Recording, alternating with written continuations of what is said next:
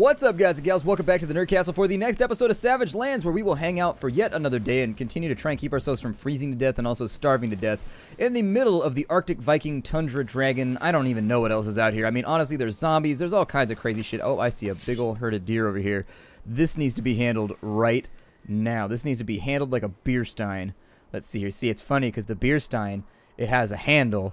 And then also, if you handle a beer, you drink it. So then it's also like beer and handles humor. Haha, scored another niche. Alright, so let's go over here. I'm going to try and sneak through these bushes loudly.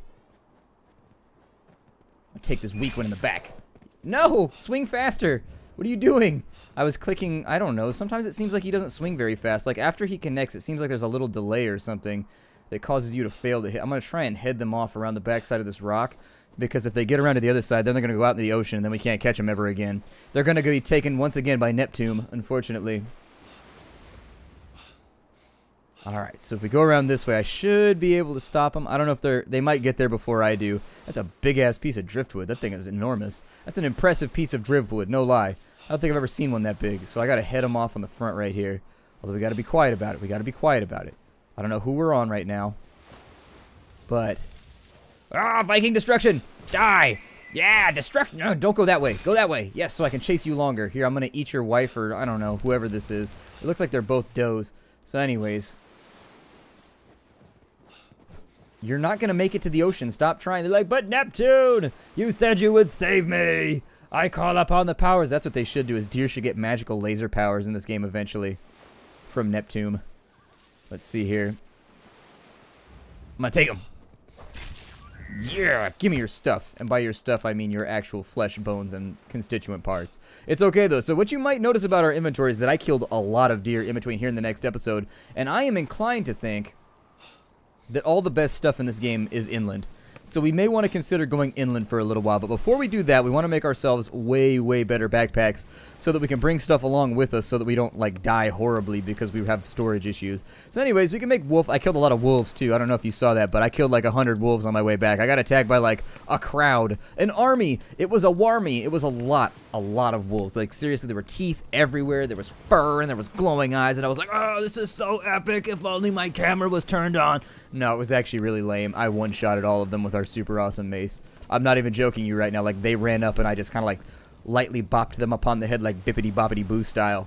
And then they just like fell over and that was that. And I was like, oh, well, that was disappointing. Anyways, I'm going to make a fur-lined backpack. So I'm going to make 2 strong sinews. There they are. Fur-lined pack. Are you good? Oh, the fur-lined pack is amazing. I would make another one if we had the space for it. Damn, that would be awesome. Ooh. Okay, so I know we need to hunt a lot more wolves now. We need to hunt enough wolves to where we got a lot of backpacks ready to go. This bottom backpack is going to be for our food, and so let's cook up dinner first. I'd like to bring enough supplies along with me to where I don't have to be concerned about freezing to death or anything, because it has happened already. I died in between episodes, like running around, like looking for deer and stuff, and so I'd prefer for that never to happen again, because it makes me sad. I will keep the flesh, I will keep the wolf pelts, the bones and stuff, I don't really think I need them right now. So I'm going to throw them on the ground along with the rest of our refuse. Does this area look lived in yet? This is starting to look remarkably like my living room. Anyways, let's go inland. Last time I went inland, I got myself into trouble and I got lost. Like, seriously, I got really lost and it took me forever to find my way back home. I cut it all out because it wasn't something interesting that I think anybody wanted to see. But there was lots of swearing. There was some small amount of cursing. Some vague threats uttered towards the celestial deities in the sky.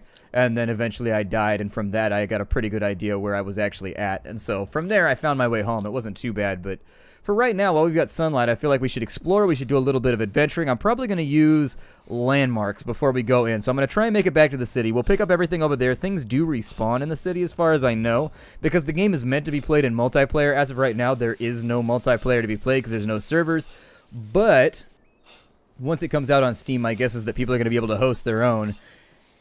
And the game is going to be kind of like Rust, just with like Vikings and stuff. Now, I wish they wouldn't go in that direction. I think there needs to be a lot more single-player survival games. I think too many people are trying to do Rust-related games where it's just like, oh, look, somebody destroyed my stuff while I was logged out.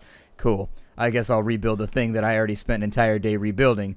Hooray! You know, like, that's just my opinion about it. Like, I'm not a huge fan of games. Like, I do enjoy them when I'm in the mood for them. But like those PvP deathmatch arena survival games, I don't know, they don't do a whole lot for me. Oh, look, we can make another I think we should be able to make another one of the crappy, I don't know, the flesh backpacks. It's actually not that bad. It's got 8 slots compared to the 10. The flesh wrapped bag, yeah, we need 6 sinews though, but that's not actually that bad considering how much stuff we have. So there it is. Now our storage issues should be, yeah, we don't have like any storage issues at all at this point. We'd actually be able to carry around like our entire base camp with us if we wanted to. Luckily, I just don't want to, so you can't make me, video game. Ooh, frostberries. I like berries that I picked up off the ground. Cloth shreds and a worn metal axe. Yeah, I can take that. I can definitely take that. It looks like we're really, really excited right now in our armor. It looks like our Wang is just doing some kind of like happy dance. Like, hooray! It's another day and I'm awake. He's just like super stoked to wake up every single day. That's cool. I'd rather have our loincloth popping out like that than not popping out at all ever. I'd be like, this adventure took a turn. I think I'm going to retire back to my lean-to. I need to rethink where the nearest Viking pharmacy is so that we can fix this. I need to see a doctor right now. I can't focus on the task at hand at all. Not even a little bit. Yeah, I think stuff respawns here, maybe. Yeah, so there's another boar tusk right there. Pretty sure it does anyways. I'm just going to pick up everything along the way because we have the capability to be a pack rat like that right now. And so, hey, do what you got to do. There's nothing inside that house. So no. With the apple. With hiccup. No. There we go. That's like the base point for like the accent that whatever it is that Gerard Butler's doing in How to Train Your Dragon. Go, no. And then once you lock that in, it's not so bad from there on in. You're like, you gotta have trigger words. So like when you're doing accents, I don't know if this is like a real thing that voice actors do because I'm not one. But when I'm doing accents, I have words that are like callback words. So if I feel like I'm falling off the bus, I start to work that word back in to like regain my grip on whatever the accent is because it's easy to fall in between them. It's very, very easy. What do we have over here? Human bones and flint? Sure. I'll take all of it. Throw it all in my pack. I wish things stacked a little bit higher too. Like rocks for, what are these? Worn leather boots? Yeah, sure. Frostberries over here? Yeah, I love food. Frostberries also give you warmth back, so I assume that they might be carcinogenic or in some respect fermented. Either or. They might be giving me cancer, but damn do they make me feel warm. And actually, it's not you feeling, when you drink liquor and you get that warm feeling around your face, that's not actually like you feeling warm. Ooh, some trees nuts? Sure. Also, what are those? Studded leather wraps? Ugh. How would you even begin to make like a rap about leather hand wraps anyways?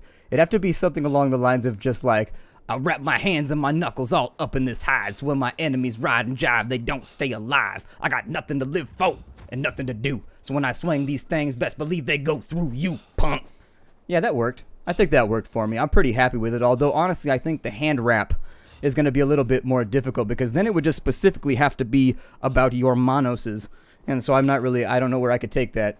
So we're just going to go inland for right now. That's all that I really care about is I actually want to see what's further in this way. I'm going to try and keep this as sort of like a positional. You can see this from a long ways out. And so I'm hoping that as time goes along, we'll continue to keep those basically within eye shot. I'm looking for, oh my god, there's something missing from my desk right now and it upsets me that it's missing because I like need it right this second. I keep like little notes and like little tabs all over my desk so that like I just know where certain things happen in the series so that I can like sync audio and do various other things. And unfortunately, I tore up my desk earlier this week looking for a highlighter, I think is what I was looking for, and I just couldn't find one. And so unfortunately, my desk is just in tatters right now. And oh my god, you can probably hear it going on in the background right now. But you'll forgive me for a moment as I scribble for just a second on some random stuff. So there we go. It's just, I take light notes, like, along the way. I use them to, like, make sure that I know what jokes I've told. Like, if I think of, so, for example, people have asked me if I ad-lib everything, and I'm like, yeah, for the most part, I ad-lib pretty much 100% of everything on my channel. But every now and again, I think of funny stuff to say, like, when I'm watching, like, a TV show or something. And so it'll, like, stimulate. It's weird. Like, you watch other comedians, you watch TV shows, and they'll say something, and then from there, you'll start doing wordplay off of what they said, and it gives you, like, a good starting point to, like, create something whole new. Like wholly new and like fresh that is your own.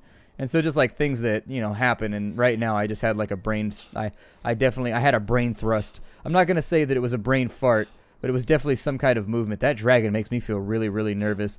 I don't think I want to get any Dovahkiin action going on right now. You ever just like, I saw one that made the Fus Roda come out of your ass. It was a fart mod. It was the funniest thing that I've ever seen. Like, Fus Rodaing out of your ass is, I don't care who you are. That's funny right there. A lot of people are like, farts are not funny. I noticed that a lot of people are like, farts are not funny. And I look at those people with pure just disbelief. Because to me, in my world, farts are among like one of the funniest things that can ever happen. And I'm working on why that's funny. So a number of people have theorized why farts are funny, because like on the face of it, farts should not be funny. It's just like a noise that comes from your ass. And I guess while that's like the front end of it, that's the tip of the iceberg right there that gets you to crack a smile. It doesn't do much for me, just like the fart in the ass. Like, you've got to start thinking about it just in terms of, we know that, like, farts have been funny for, like, thousands of years. Like, we have, like, epitaphs, and we have, like, hieroglyphics and things like that. Ancient, I know the epitaph, it's on somebody's grave. Their grave was about farting. But anyways, we know that, like, going back in history, people used to, like, hire guys called flatists, where their job was to come to your, like, party, and they could fart. And they would fart songs and things like that, and they would, like, they were professional farters that knew how to fart just like Bamfs. And so anyways, on the subject of that, we know that consistently throughout history it's been funny. To like the majority of people find it to be hilarious. If not only as a signal of disdain towards like the upper classes or whatever else, but also as kind of just like this joke that is, it's the ever-giving joke. It's like the great tree of beer that never stops giving. I don't know if we're going to run into anything here. I had thought for a moment that maybe there would be something awesome inland, and I think I may have acted in folly. I was hoping that this episode would be filled with us finding all kinds of goodies like way, way far inland. But as of, oh, there's a wolf, right? What is that? Is that a wolf? What is that? Oh, it's a wolf. Hey, what's up, buddy? Bippity boppity boo. Hey.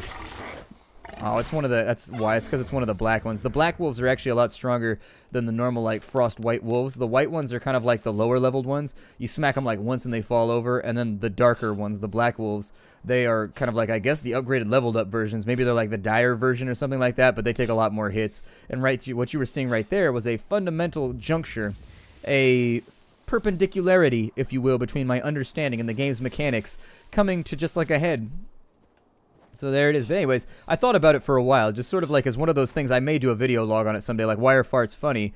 But what I've started is that it's the juxtaposition between seriousness and silence. Oh, there's actually, okay, so the wolves are getting tougher. I've never seen a pack of just the black ones before. Typically there's like a couple of white ones interspersed too. Now, I don't know if this is like just like randomness that's occurring right now, but it's keeping us fed, so I don't mind. Anything that keeps us nice and stocked on delicious victuals is something that I will whittle on very, very violently.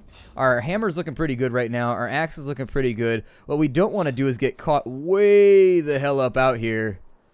It looks like we're basically walking uphill towards a mountain, and I don't really know what else to say towards it. Since we're on a high ground right now, though, I would really, really highly recommend, going along with the pun, that perhaps we just... Oh, it looks like the ocean circles around.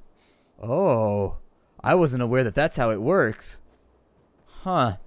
I was aware that it didn't work at all, that its unemployment was solidified and had become like a permanent thing that just existed. However, some wolves down here. Oh, there's a bunch of wolves down here. Oh, shit, no. Bippity. Boppity. All of the bippity boppities. And also a couple of boops up in there. I'm bleeding. Oh, that's not good. Oh, God.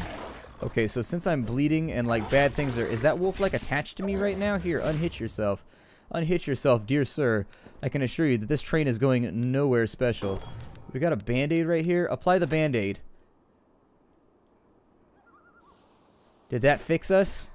It fixed us. Hooray! We have been fixed. Although not in that sense that makes grown men cringe. I don't know if I could sign up for that one. I'm not sure if I could sign up for that one. That's a ride that I don't think I'll ever take. I'll reserve that one for the dog and the cat, but not for myself. Wake up fixed one day and I'm like, I don't know how I feel about this right now. On one hand, on the other, see, I can't like go any further with this diatribe without it getting really, really filthy. And so unfortunately, I'm left like in this weird vortex of unfunniness where I can't finish the punchline without like scaring off half of my audience, because I know like my family friendly or PG-13 nature is one of the reasons a lot of people watch my channel, is because you can get like kind of edgy humor, but not like super edgy humor. I think we should probably... Our wolf hunt right now, the great wolf hunt, has gone reasonably well. However, unless we can find some stones out here somewhere. How many stones am I carrying around? I need at least a couple for a hammer. Let's see. Stones. We've got 2. How many does a hammer take? Takes 3. So unfortunately, we're like out here and I don't have the bare bone. What I was going to say is that we might be able to make another fire, maybe up on the mountain. Something that we could see from a long ways away so that we don't have to break off these expeditions before we get too cold. I will mention, just in passing, that I do have frostberries, and in fact a considerable amount of them, and I think frostberries will raise your cold. I think. Oh no, they just give you health. So I guess what I'll do for right now is I'll fill up. I know that our random wolf meat and stuff will eventually, they'll give us a little bit of our cold back. a little bit of our warmth, I guess. I'm going to try and get rid of this deer so that I can make use of its body in whatever way I see fit, because I'm just a psychopath like that. And then we'll continue going this way, maybe. I mean, our cold is looking okay right now. We're about halfway down, so I don't necessarily want to break off the expedition to go back if I don't have to. We're pretty far inland, but we need to find either a source of stones or we need to find a source of something before we go any further, because honestly, as it stands right now, we're in a little bit of a stranded deep situation where we don't have the basic things we need to make another campfire if things get desperate so that we can get our health back. I think we can continue to trudge inland, but I know there are nastier mobs. I've seen them in the screenshots where there are like skeletons with armor and stuff. I just personally have not seen them yet. We missed that second swipe right there. That was all my fault. There's kind of like a timing to it when you run up on them. You got to get them just right. A little bit more to be taken right here. Our mace is looking a tad worse for wear.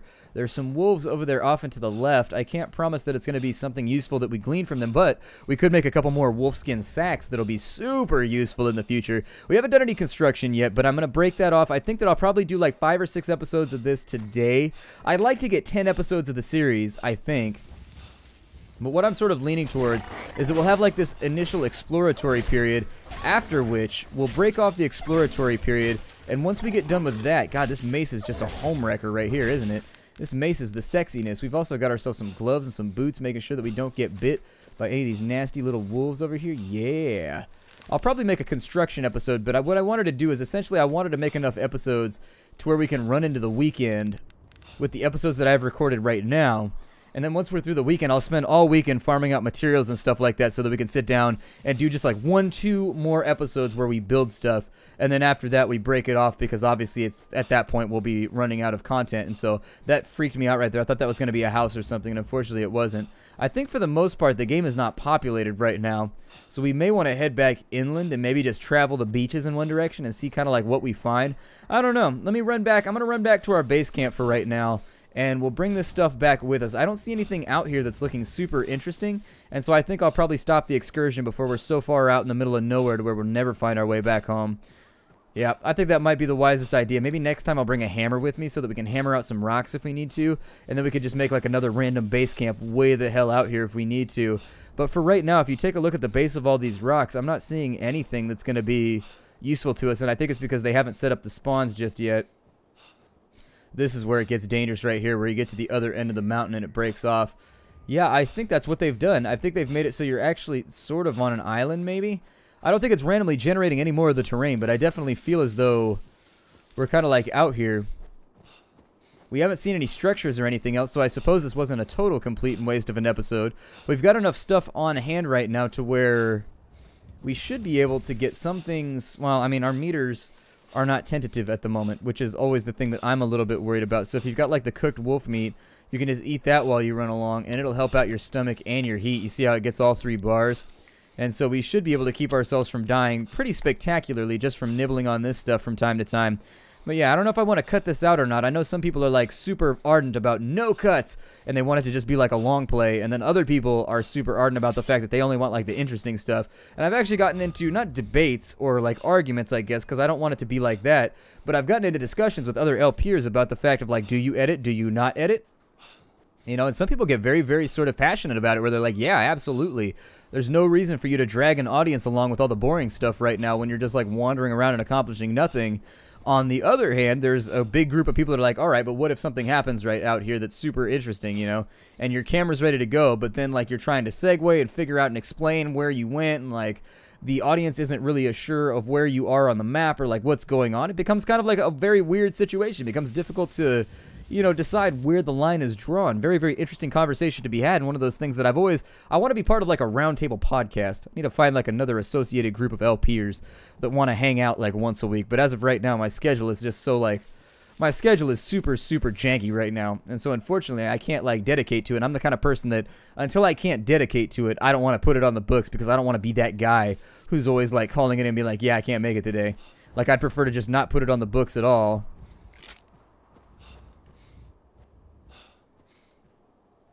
I think I hear the sound of one of our loverly little dragon friends up in the sky right now. I don't know if I've been turned around or not. At this point, I'm a little bit disoriented. We'll probably hit beach around here somewhere, I hope. If not, then we've got plenty of food to sustain us for a while, so I'm not going to concern myself about it. I've got more than enough food to find my way to water, I think. But anyways, I'll probably break the episode off right here. That's going to be the safe spot that I am going to elect to go after. My name is Splattercat. Thank you for joining me here at the Nerd Castle for the next episode of Savage Lands. I look forward to seeing you all in future episodes. As always, take care out there, everybody. Hi, do, and I will see you in the next episode.